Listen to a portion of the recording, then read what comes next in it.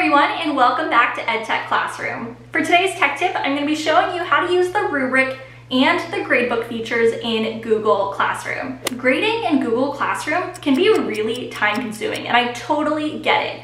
But I'm super excited about today's video because I'm actually going to show you how you can save time using the Rubric feature in Google Classroom. So without further ado, let's get started. So you'll see that I'm on the Classwork tab in Google Classroom here, and I'm going to show you how you can actually create a rubric for an activity. Now, what I love about creating rubrics in Google Classroom is that it makes grading so much easier. So I'm really excited to show you this tech tip. So what I'm going to do is I'm going to find an activity. So for example, let's say this STEM challenge for Thursday. I'm going to click on the ... and then I'm going to click the edit button. So next you'll see that on the right-hand side here, there's actually a button that says Rubric. Now what's really awesome is that when you click this Rubric button, you have 3 different options. So first you can create a rubric, which is what I'm going to show you how to do in a little bit. Then I'll show you how to reuse a rubric. And then the last option here is that you can import one from Google Sheets. So let's say, for example, if you've created a really awesome rubric in Google Sheets and you want to actually be able to import that, you can do that using this feature here. So that's really handy if you've actually already created a rubric using Google Sheets. But for now, like I said, I'm going to show you how you can create a rubric. So I'll click this Create Rubric button. And now I'm taken to a page that looks like this. So you'll see it says Rubric up here in the top left corner, and then it has the name of my activity. And for this activity, I'm going to be using scoring. Now this is because I actually want this activity to be graded with a certain number of points. So here you'll see now it says sort the order of points by descending or ascending. So now this just kind of depends on your personal preference. I personally like doing descending order because it just makes sense for the way my brain works, but you do have the option to do ascending if that's something that you prefer. So I'll click on descending here, and now I can start importing my rubric. Now I've actually created a rubric that I like to use in Google Docs, so I'm going to take a look at that so I can get some inspiration for my rubric for this activity. So you'll see here I have my design thinking rubric that I've created. So what I'm going to do is I'm just going to start copying and pasting, but you also can actually type out this stuff if you prefer, if you haven't created a separate rubric. So for example, the criterion title here is going to be empathize and define, because that's going to be the first thing that I want to be grading students on. So here I can actually add a description. So for example, this could be a place where you could actually describe the standard. But for me, for right now, I'm just going to say empathize and define stages of design thinking. So next I have to choose the number of points. Now you'll see that this is a required field because I've chosen for this to be, using scoring, using points. So for example, what I'll do is I'll create a 4 because I'm an elementary school teacher and I just like to use a 4-point rubric. So what I'll do now is I'll go back and I'll see, okay, great. So this first one is exceeds standards, always creates human-centered empathetic solutions. So now what I'll go here and do is I'll type in the level title, which is exceeds standards. And now I can add the description. So I'll just paste in my description here. But again, you can always type yours in as well. So next, to add a new level, I'll click here on the plus button. And now I can add the next number of points, which is going to be 3. And this one is meets standards. Then I'll go back and I'll copy this next one. And I'll paste it. Perfect, looks good. I'll do the next one, which is works towards standards. So I'll do 2 points, works towards standards. Then I'll click the plus. And then lastly, beginning to work toward standards.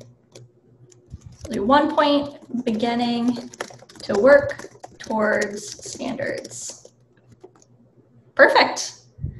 So now what you can do is after you create this first one, now you have 2 options. So first you can add more criterion. So let's say, like with this example, there are multiple different things that I want to be grading students on.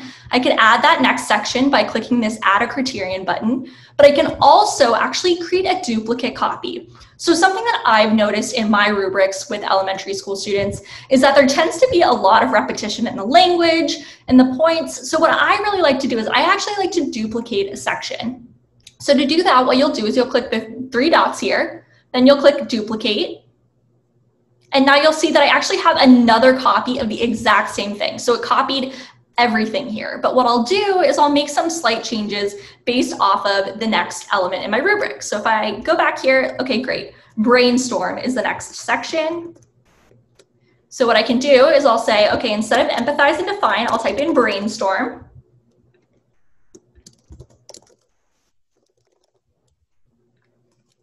And then great, I still want it to be exceed standards and 4 points. And I'll just paste the new description.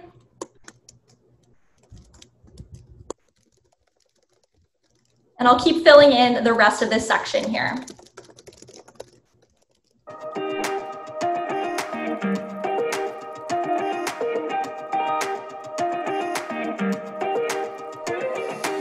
Perfect. And so now what I can do is I can just keep doing this for every section of my rubric. And then when I'm done, I'll click the save button here in the top right-hand corner. So for the next couple seconds here, I'm just going to go through and I'm going to finish this rubric, and then I'll click the save button and I'll show you what to do next.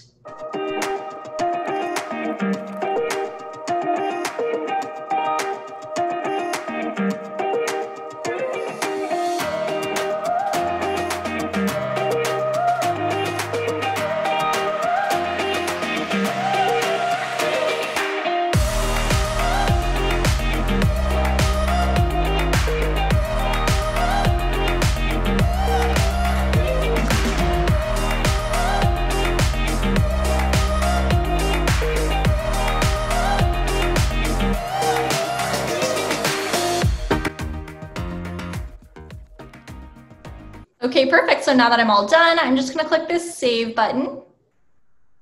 And now you'll see that a rubric has been attached to this activity. So the next thing I'm going to show you is that you can also update these points here. So right now my activity is assigned for 100 points. But for me, I like to match this to my rubric. Again, totally up to you, your choice, but I'm going to change this to be 24 points so that it matches my rubric here. Then I'll click the save button again. I'll click update, and you'll see that now the rubric has been added to the activity. I can just see it here. So if I want to click on this, I can actually view my rubric all together in one place. It just keeps it really organized, so you can always check your rubric. And of course, if you want to edit it, you can just edit it by clicking these 3 dots here, then clicking the edit button. So next I'm going to show you how you can actually reuse a rubric. So let's say now for this Friday activity here, I want to add the exact same rubric. So I'll click on the 3 dots here and I'll click the edit button. Now I'll click the rubric button, and now I'm going to click the button that says reuse rubric. So what I'll do is, okay, I want it to be the exact same rubric here as this Thursday STEM challenge. I'll click select. I can change the points too. I'll press save, and now the rubric has been added to this activity as well. So what's really awesome about creating rubrics in Google Classroom, well, one of the many things that's awesome about creating a rubric is that you're actually able to attach it to multiple different assignments. So instead of having to go through that process over and over again, you can just click the reuse rubric button and you can reuse it on as many activities or assignments as you'd like. So now I'm actually going to show you how you can grade a student's work using this rubric. So for example, if I click on this STEM Challenge Friday activity here, and I click the View Assignment button, you'll see that it looks like, okay, one of my students has actually turned in this assignment with an attachment.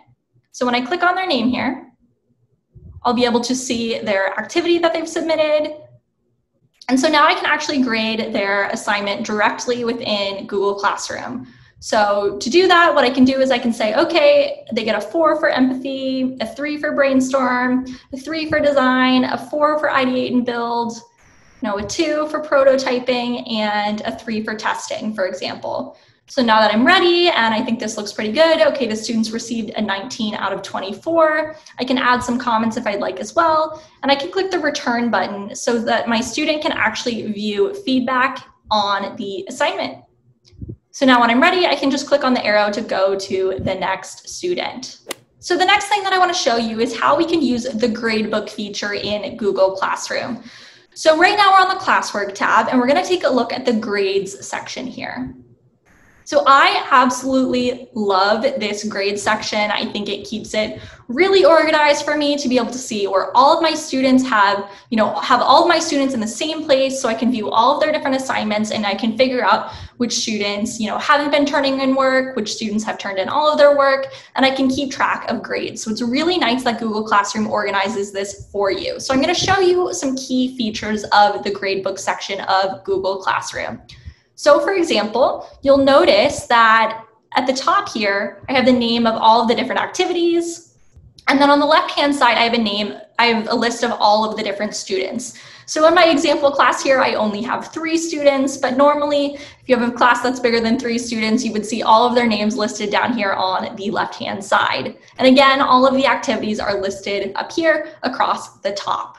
So if we take a look at EdTech Student 1, you'll see that for this activity, because it's due today, this is blank because the student has yet to submit the activity. And you'll see that because it's a graded activity, they'll be scored out of 24 points, which is the number of points I assigned in the rubric that we looked at in the previous section of this video. So next here under the STEM check-in activity, you'll see that EdTech Student 1 has turned in this activity. Now it's an ungraded activity. And you know this because it says that it's not applicable because there's not able to be a class average because it's ungraded. And I'll see that the student has turned in their work. So that's how I know that they've completed the ungraded activity. Now again, for this one here, for EdTech Student number 2, this is blank because you'll see at the top here, there is no due date for this assignment, meaning that it's never going to have some sort of notification that says something like missing or incomplete. And that's because there's no due date attached to this specific assignment. So whenever you see something that's blank, it usually means that the due date hasn't approached yet and the student hasn't submitted their work, or there's no due date and again, the student has yet to submit their work. Now, if we go over here to this October 2nd STEM challenge activity, you'll notice that there is a red button that says missing. So we'll see red text here that says missing and missing here. This means that it's past the due date. So today is actually past October 2nd, meaning that EdTech Student 1 and EdTech Student 3 did not complete their assignment. So I am missing their activity. Now, another thing that you'll notice is that after a student does submit their work, but they submit it late, there is some text underneath the activity here that says done late, meaning that I can still provide the student with feedback, I can still give the student a grade, but I am made aware by Google Classroom that the student did submit their work late. So that's another helpful feature. Now, if I wanted to actually take a look at a specific activity, so let's say, okay, EdTech Student 2 here, they submitted their work late. I want to take a look at this activity specifically. I can click on the 3 dots here, and I can view their submission, or I can also return the activity to them after I've provided them with comments. So that's another helpful feature that you can see in the Google Classroom Gradebook. Thank you so much for watching today's tech tip. I hope you enjoyed learning about the rubric feature and the gradebook feature in Google Classroom. If you liked this video, be sure to give me a thumbs up. You can subscribe if you're not already, and I'll see you back here next week on Tech Tuesday. Bye, friends.